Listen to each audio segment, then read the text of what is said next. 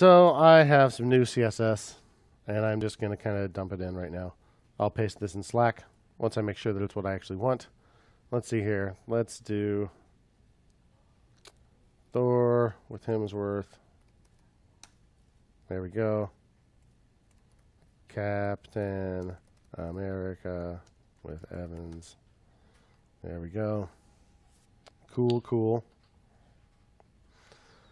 Now, I don't have a class for my favorite thing anymore. Let me add that real quick. So where are my flicks? Here's my flick. So flick.fave. So if you have two classes on the same element and you want to use that in the selector, just don't put a space between them. .flick.fave. That means find me an element with both of those classes. And then I want the background color to be some kind of like super light yellow.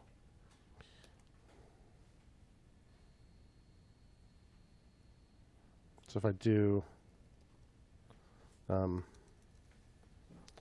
put it in and then hover over it, you can like pick the color from the thing. Like it pulls up. Yeah. You can click on it. Without any extensions? Yeah, look, right there. Holy smokes. Sure enough. Well, that's pretty snazzy.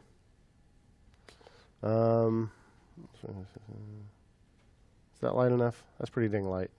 I'm going to stick with that. Let's see how that looks.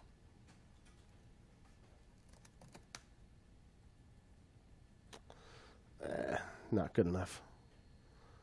Not specific enough. Probably not specific enough. Favorite. Yeah, it's getting overridden by this rule. If I put this rule in the other order, or do I have to have a specificity problem? It's the order. Cool. All right, so that works. I kind of want to structure this another little tiny bit different. I want my properties to be inside a div too. I want a div containing all the properties on the left, a div containing all the buttons on the right. So let's tweak that just a tiny bit. So I do this here, const properties, then I do my for each.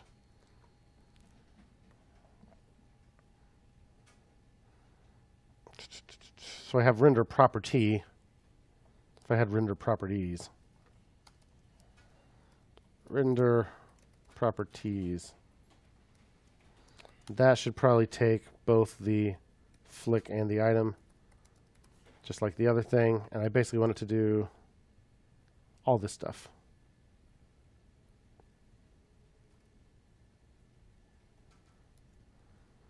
This time I'm going to make a div const div equals document dot create element div. I'll give it a class div dot class list dot add info. Get the list of properties for each one, render property, and append it to my div. Then just make sure I return my div at the end.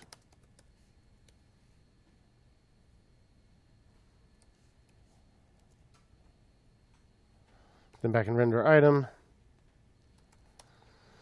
add all the properties. And I'll just call this dot render properties. Pass in flick and item.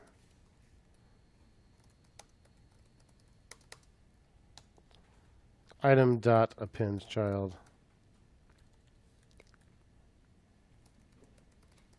Properties.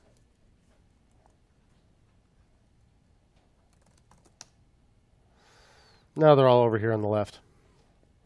I don't want this false to show up there. That's useless. So I'm going to add a little bit of CSS here. So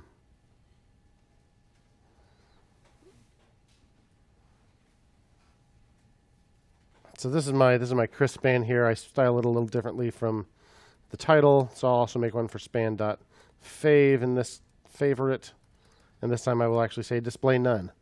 So we've seen display block. You can also just say display none, and it just won't be there at all. So I'm trying to hide the false thing there. So Thor, Hemsworth. There we go.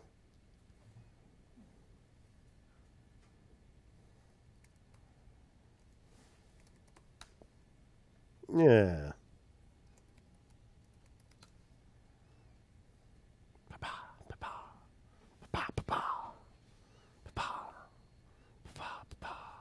Yeah. How do you get it to alternate colors? Yeah, I know. I am gonna answer your question. I just wanted to do that again. So here's the trick for that. Nth-of-type. So this is what's called a pseudo-class. So you can have classes that you don't add yourself, but that sort of represent the current state of the element on the page. Hover is the most common example. I think I've got hover in here several times. Maybe I've got on something a little more. Yeah. So I have button.remove : hover here. So basically, if your mouse happens to be hovering over it, it temporarily has this class on it. So it's a pseudo class, so you use a colon instead of a dot. But there are lots of these pseudo classes. But this way I can have it a different background color when I hover over it. So one of the pseudo classes is nth-of-type, where you can actually put a number in here, or you can say even or odd. And it means truly like if it has that class, flick, and it is an odd numbered sibling, basically, then it'll be styled differently from the others. So that's how I'm getting the stripe effect. Yeah. Yep. Do you do it by the Boolean? Say, like, if it's true, then have it be yellow? Well, yeah, I did. I mean, I did do that. That's this. So .flick.fav, background color yellow. So she's referring to the fact that even if it's not a favorite, like every other one is gray, right? See that? How they're striped? Yeah. I don't know how well that shows up here. No, okay. It's pretty darn light on these TVs, but No, I mean, I see it. yeah. I guess maybe I didn't understand what she was asking. That stripe effect. Yeah, the favorite's a different thing. So that's a little more straightforward. Alternate, I thought she meant go from like white to yellow. And Okay, why don't you right. just use the Boolean? Right, yeah. I was answering the question you were asking, right? Yeah. Cool.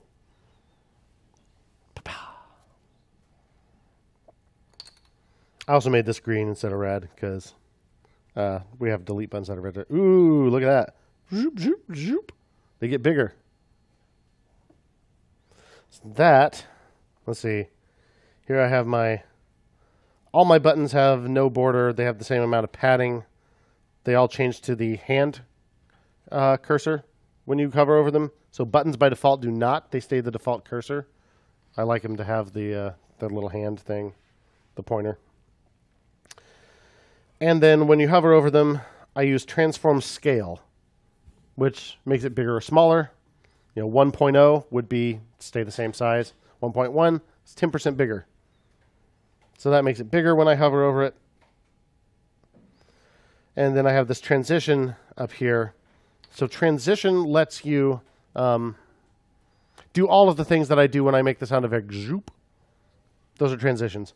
So you can say on a property by property basis how long you want it to take if you ever change those properties. So if background color ever changes on these, I want it to happen over a quarter of a second. And this ease out thing means don't necessarily do it evenly over that quarter of a second, but rather start out doing the animation really fast and then kind of slow down as you get toward the end.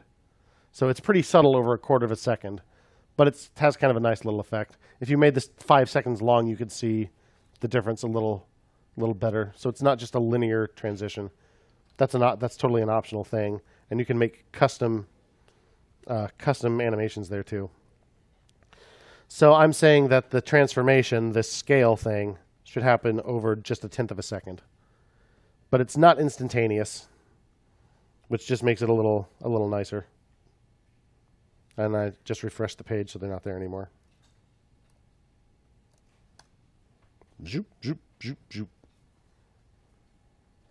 You dig? So all kinds of new tricks in the CSS if you want to look at it. Feel free. CSS trick is a good place to look up any of these properties or selectors that you're not familiar with. But I think those are the highlights. Let's see, anything else I did? So by putting all of the properties inside a div and all of the actions inside a div, I just made it easier for the actions to be all the way to the right using flexbox. That just made that easier. So flick, that's the LI. I say display flex, that says to use flexbox. And I said that with flexbox, a lot of what you're doing is telling it how to use the space that's left over. So justify content space between means the leftover space is going to go in between the items. So they're going to be at the extreme ends. So my properties are going to be all the way to the left. My actions are going to be all the way to the right. And align items center, it's one of the nicest things about flexbox that you may not appreciate if you haven't struggled with CSS before. But in CSS, it used to be really, really hard to make things centered vertically. That used to be a real pain in the neck. With flexbox, it's super easy. Align item center just takes care of it. There were a million hacks for this before. It was awful. This is so easy. Otherwise, my buttons and my text would not be lined up. Yeah. So where did you put the flexbox thing? Because I've had a lot of trouble doing it vertically before. Okay, so you put it on the container. Okay. So if you have two items that you want to align vertically, whatever their common parent is, you want display flex on that and align items center. So you don't need to put anything on the children, the things you're actually aligning, just on the parent. But that does need to make sure, you do need to make sure they're actual siblings. So if, for example, if I were trying to line up the things that are inside one of those divs, then I would need flexbox on that container too, which I think I have actually done here. But yep. And yesterday's notes, there's a link, a quick guide to Flexbox, complete guide to Flexbox. It's awesome. It tells you like what to put on the Yeah. parent, what to put on the child. And if you do want to really dig deep on this stuff, there's also a video series called What the Flexbox, which is just flexbox.io. Super easy to remember URL, flexbox.io. That's from Wes Boss, the same person who did JavaScript 30 and a bunch of others. And it's totally free, and it's super thorough. There's like 20-some videos. So if you are interested in CSS layout, that's a really good tutorial for that.